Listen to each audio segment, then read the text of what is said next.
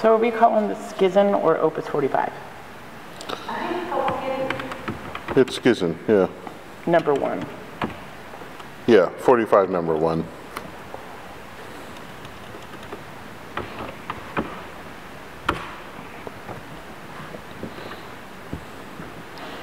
All right, what's the overall mood here? Okay. Of everything, okay. I think it changes. It's very organic. Mm-hmm. Okay. The tune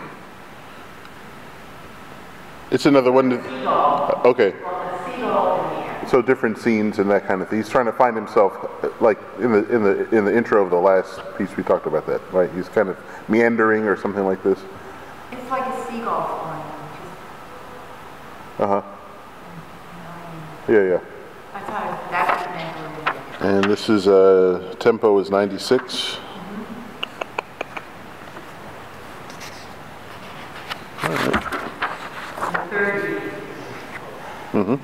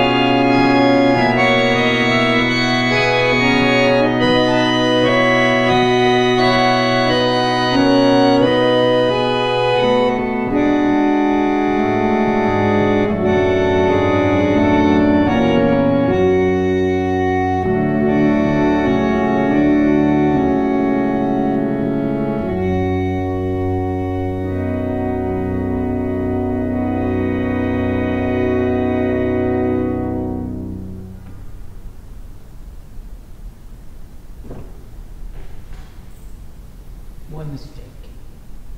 It's beautiful. It is beautiful. Let's do it again? Yeah. Yeah. Yeah, it was really only in that, that place have to slow the harmonic rhythm down. It's really hard to slow it. Oh. That's where, yeah. Oh, I see. You have to pull it out. It's when you do that. The action gets really fast. Oh, sure. Oh, let me just make this note. So at the tempo, the second to last system, Yeah. that this is climactic, you know, consonant moment. I really think you should milk all the drama of the two measures before that. Really slow it up even more. Yeah, really, you know, ham it up. I have that in my score. Right. But it's sort of just pulling me. Yeah. And I think a little more legato, you know, to match how you did it before. Well, I was going da da da da da da, detached. Yeah. I think maybe the last two eighth notes up to that climax might be good legato. Okay, yeah. Oh, something. Okay. Yeah.